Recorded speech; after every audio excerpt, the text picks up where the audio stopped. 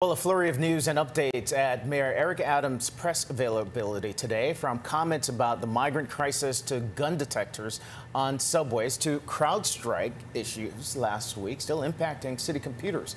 Pix 11's Henry Rosso joins us now for a debrief on all of this. And Henry, the mayor, like many other Democrats, has really kind of galvanized and behind Vice President Kamala Harris as the potential nominee. But there are some differences when it comes to immigration. Yeah, the mayor's been very critical of the Biden administration, which includes Vice President Harris, but he kind of struck a softer tone today. Remember, Vice President Harris's portfolio within the White House includes the issue of immigration, and Republicans have actually tried to paint her as a quote-unquote border czar who hasn't done enough, although her mission is largely a lot more about going to South America and looking at root causes. But Mayor Adams and his team took a softer tone today. They praised the recent executive orders by President Biden that have reduced the number of migrants coming to New York City. Adams believes that Ms. Harris understands the issue and may even be able to help the city even more by moving forward an immigration compromise deal that former President Trump effectively quashed with political pressure. Take a listen. The Republicans refused to move towards it. It became political and not practical. And I think she's going to be able to stand up and say that her and the president produced that bipartisan agreement we should have moved on.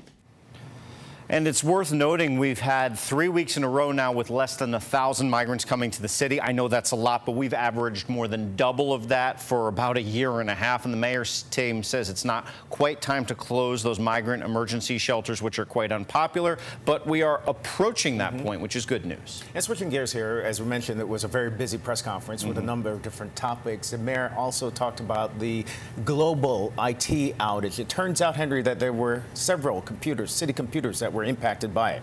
Yeah, there were. These are the non-critical computers, so Department of Buildings and Parks and whatnot, but it's 300,000 computers went down across many, many different departments. I just mentioned a couple of them there. Initially, we heard that the city was dealing with a number of close to 90,000 computers affected. So this is like 3 times as much. 40,000 computers are still down, and it'll take to the end of the week to get those back up to 100%. Again, I will note that there was a win here by the city government. We pointed this out last week. They kind of bifurcated the critical systems like 911 and the water system and whatnot as to make sure that the situation really didn't get too bad. But, you know, still not a good time to file for that parks permit, for that buildings permit, for all of those basic services New Yorkers need. City government is still dealing with a lot right now. All right, and Henry, lastly, there was also some news about possibly permanently putting metal detectors in subway turnstiles? Yeah, to be precise, gun detectors, so they're not going to flag you if your belt or your coins go off, but these are specialized technology that flags guns. The mayor's very big on this idea. Testing of this technology concluded pretty recently, and the mayor wants this whole thing sped up and said the company called Evolve, no V on the end of that word, should be installing some of these detectors Thursday or Friday of this week. So the mayor says it won't be the last company that gets a contract like this. He wants to find the best gun detection tech that's not too intrusive. You can just keep on walking if you don't mean to do any harm.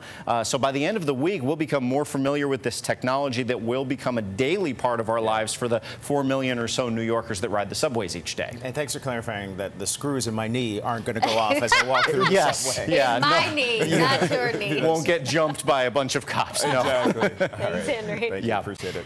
All right.